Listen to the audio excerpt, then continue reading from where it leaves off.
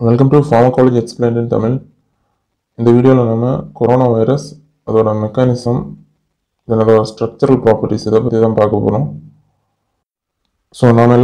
coronavirus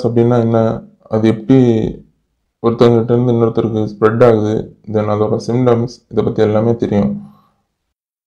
So, the coronavirus structural features outer ஒரு spike glycoprotein covering அதாவது S protein அப்படின்ற covering இருக்குது. Then hemoglobin esterase glycoprotein அதாவது He protein, E protein, nucleocapsid அதாவது N protein அப்படின்னு ஒரு குறிப்பிட்ட amount of proteins உள்ளடக்கி இருக்குது. ஸோ இந்த கோவிட்-19 ஆக்ஷனை பார்க்குறதுக்கு முன்னாடி ஒரு வைரஸ் பேசிக்காக எப்படி நம்ம பாடியில் அஃபெக்ட் பண்ணுது அப்படின்றத நம்ம தெரிஞ்சிருக்க வேண்டியது அவசியம். நம்ம எல்லாருக்குமே தெரிஞ்ச மாதிரி வைரஸ் அப்படின்றது ஒரு நான் லிவிங் திங். இந்த virus protein, nucleic acid, lipids இப்படிப்பட்ட காம்பனன்ட்ஸால் உருவாகி இருக்குது. ஆனால் இந்த வைரஸ் ஒரு லிவிங் செல்லில் என்ட்ரு ஆகாமல் அதுக்கு எதுவுமே பண்ண முடியாது. இந்த வைரஸ்க்கு ஒரு லிவிங் செல் கிடைச்சா மட்டும்தான் அதனால் மல்டிப்ளை ஆக முடியும். நார்மலி ஒரு வைரஸ் நம்ம செல்லுக்குள்ளாடி பெனட்ரேட் ஆகுது ஒரு குறிப்பிட்ட ரிசெப்டர்ஸ் மூலமாக. தென் வைரஸ் கேப்சிடுக்குள்ளாடி இருக்கிற ஜெனடிக் மெட்டீரியல் அதாவது ஆர்என்ஏ, டிஎன்ஏ அது நம்ம ஹோஸ்ட் செல்ஸில் இருந்து ரெப்ளிகேஷன் ப்ராசஸ் ஏற்படுத்துது. ரெப்ளிகேஷன் அப்படின்னா ஒன்றுமே இல்லை, ரீப்ரொடியூசிங் த வைரஸ் அதாவது மல்டிப்ளிகேஷன். வைரஸ் பார்ட்டிகிள்ஸ் நம்ம ஹோஸ்ட் செல்குள்ளாடி மல்டிப்ளை ஆகும், அதுதான் ரெப்ளிகேஷன் அப்படின்றது. இப்படி மல்டிப்ளை ஆகிறதுனால அது அந்த ஹோஸ்ட் செல்ஸே அதோட கண்ட்ரோல் உள்ளாடி கொண்டு வருது. ஒரு குறிப்பிட்ட ஸ்டேஜுக்கு அப்புறம் amount of virus particles form ஆகுது. அதுக்கப்புறம் அந்த செல்ஸ் லைசிஸ் ஆகுது, அதாவது செல் வெடிச்சிடும். தென் இந்த ரீப்ரொடியூஸ் ஆன வைரஸ் பார்ட்டிகல் எல்லாமே டிஃப்ரெண்ட் செல்ஸ் அதாவது நார்மலாக இருக்கக்கூடிய செல்ஸில் ஸ்ப்ரெட் ஆகி அது பக்கத்தில் இருக்கக்கூடிய நெய்பரிங் செல்ஸ் எல்லாத்தையுமே சேம் ப்ராசஸ் மூலமாக அதோட கண்ட்ரோலுக்கு கொண்டு வருது.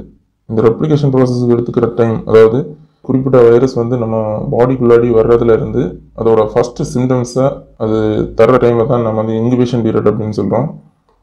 முன்னாடி பார்த்த மாதிரி ஒரு வைரஸ் நம்ம பாடிக்குள்ளாடி என்றாக கண்டிப்பாக அதுக்கு ஒரு ரிசெப்டர் தான் ஹெல்ப் பண்ணும். நம்ம பாடியில் இருக்கக்கூடிய ரிசெப்டர் தான் அதுக்கு ஹெல்ப் பண்ணுது. இந்த வைரஸ் குறிப்பிட்ட ரிசெப்டர்ஸ் மூலமாக செல்லுக்குள்ளே கடந்து போகுது. For example MERS CoVக்கான receptor CD26, அதே நேரத்தில் SARS CoV receptor ACE2 receptor அதாவது ஆஞ்சியோடென்சின் கன்வெர்ட்டிங் என்சைம் 2. இந்த ஆஞ்சியோடென்சின் கன்வெர்ட்டிங் என்சைம் 2 ரெஸ்பிரேட்டரி செல்ஸில் அதிகமாக காணப்படுது. இந்த SARS-CoV-2 ஹாஸ்ட் செல்ஸுக்கு உள்ளாடி போகிறதுக்கு மெயின்லி இந்த ACE2 ரிசெப்டர் தான் ஹெல்ப் பண்ணுது. கூடவே கொரோனா வைரஸில் இருக்கக்கூடிய ஸ்பைக் ப்ரோட்டீன்ஸ் அதாவது S ப்ரோட்டீன் அது அதிகமாக பங்காற்றுது. நம்ம பாடியை ஒரு வீடு மாதிரி எடுத்துப்போம். நம்ம வீட்டில் கொள்ளடிக்க வர்றது கொரோனா வைரஸ். ஸோ நம்ம பாடியில் இருக்கக்கூடிய ACE2 ரிசெப்டர் தான் பூட்டு. ஸோ இப்போ அந்த ஸ்பைக் ரிசெப்டர்ஸை தான் கீ ரோல் ப்ளே பண்ண போகுது. இப்போ இந்த ஸ்பைக் ப்ரோட்டீன்ஸ் ACE2 ரிசெப்டரில் பைண்ட் ஆகுதோ அப்போது நம்ம வீட்டுக்குள்ளே வரக்கூடிய ஆக்சஸ் அது கிடைக்குது.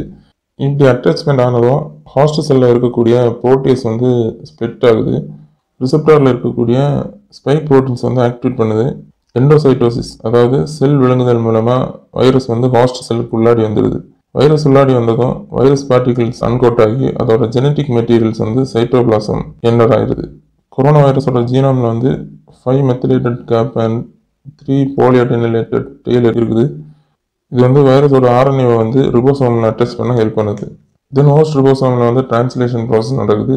தென் ரெப்ளிகேஷன் ப்ராசஸ் அப்படியே கன்டினியூ ஆகுது. Finally new viral proteins form ஆகுது. இந்த ஃபார்ம் ஆகக்கூடிய வைரல் ப்ரோட்டீன்ஸ் கோல்கி அப்பேரட்டஸ் தென் வெசிகிள்ஸ் இதிலெல்லாம் போய் genetic information gain பண்ணிக்குது. So finally genetic இன்ஃபர்மேஷனோட கூடிய ஒரு வைரஸ் பார்ட்டிகிள் நம்ம ஒரு செல்லுக்குள்ளாடி ஃபார்ம் ஆயிடுது.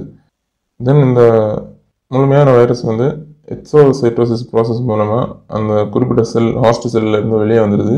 வெளியே அதுக்கு பக்கத்தில் இருக்கக்கூடிய நெய்பரிங் செல்ஸில் சேம் எஃபெக்டை க்ரியேட் பண்ணுது. ஸோ இப்படியே அஃபெக்ட் பண்ணி எல்லா ஆர்கன்ஸையும் அஃபெக்ட் பண்ணுது. ஸோ மல்டிபிள் ஆர்கன் ஃபெயிலியர் ஏற்படுறதுக்கு முக்கிய காரணமாக இது இருக்குது. இந்த வீடியோ யூஸ்ஃபுல்லாக இருந்தால் லைக் பண்ணுங்கள், ஷேர் பண்ணுங்கள், அப்புறம் மறக்காமல் சப்ஸ்கிரைப் பண்ணுங்கள். தேங்க்யூ.